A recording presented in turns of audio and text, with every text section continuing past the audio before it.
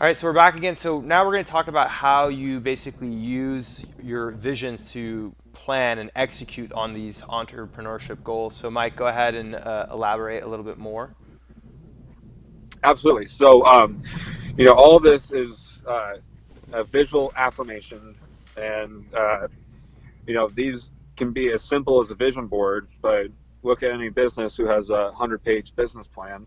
That's essentially the same thing. They are putting out there what their goals are, what they want to achieve, making it visual, and going out and getting it to exactly the way they planned it. Look at how complex business plans are made. They have uh, complicated prospectuses of what they think they're going to sell, how much they think they're going to sell it for, and how much they think a bunch of expenses that haven't occurred yet are going to cost.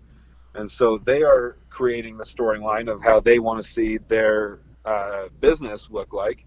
And one can do the same thing for their life or even their own business. And, it's really great to have this. And you don't have to be a professional business plan writer to be able to put out for yourself or for your business your goals and your dreams that you will then affirm to the universe, and it will come into fruition in a sooner time than you thought possible, because it's what you look at every day.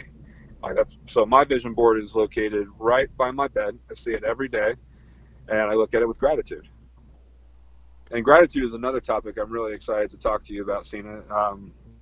There's this really wonderful power that's simply gratitude. And gratitude enrolls everyone around you. It enrolls them to be in business with you, be in relationship with you, be in any kind of transaction with you. The more gratitude you show, I think the more successful someone becomes. Makes sense. No, I definitely see that. Like they always say, the hot people that are greedy in business, they get slaughtered. Where the people that are generous, it's a much better way to prosper. Right, because there's always somebody who's bigger, badder, richer than you, and if they think you're a pompous jerk, why would they want to deal with you? But if they think that you're a humble, gracious businessman, they want to do more business with you. Usually, that's the case. Not always, Yeah, but yeah, no, and especially with no. relationships. I think that's the biggest problem too. Is as you get more and more success, it kind of gets to your head, and you become more arrogant, and that really then turns people off and turns off opportunities. And that's where things like emotional intelligence really help businessmen and leaders keep that humbleness about themselves.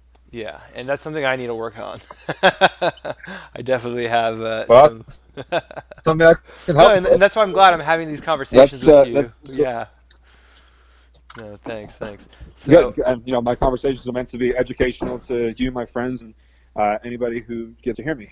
yeah, no, and this is great. I'm going to be happy to create these videos with you, and hopefully, if you guys are watching this, like I said, we're going to be releasing videos where Mike kind of goes over his experience. Now, we're going to go ahead and make another video. I do want to talk about your success because you obviously became a millionaire at the age of what? How old were you when you became net worth of $1 million?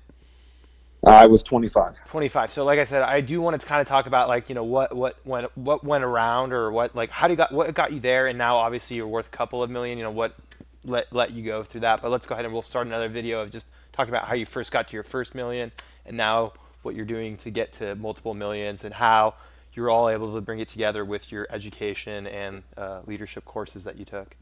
Absolutely, would love to Okay, do cool. that. So we'll start another video.